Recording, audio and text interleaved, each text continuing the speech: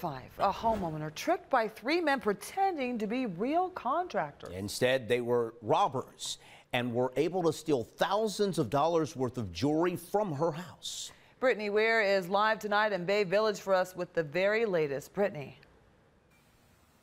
Yeah, police are investigating what they are calling a distraction burglary that happened right here on North Lincoln Road in Bay Village. They say the thieves walked right through a woman's front door and stole thousands of dollars worth of jewelry. Well, new today, police say they're focusing on a white truck.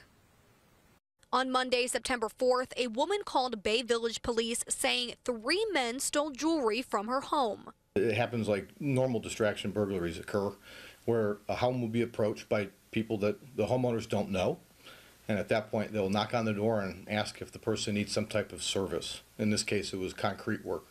She says the 3 men arrived at her house around 2:20 p.m. One of the men went to the back of the house with the woman to explain what work they would be doing to her property. This is when the other 2 men entered her front door and stole the jewelry. Usually there's more than one person, and one will take the person away from the front of the house while the other one will go back and get into the house and start to steal items or take things. There have been no arrests in this investigation, but police say they are focusing on a possible white truck and doorbell footage from neighbors. That's pretty typical. They will rent vehicles.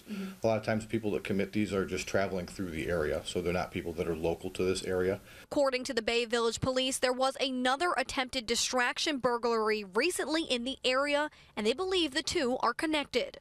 So that they weren't interested in the individual's services, if you will. But usually we get about 1 or 2 a year that this will happen.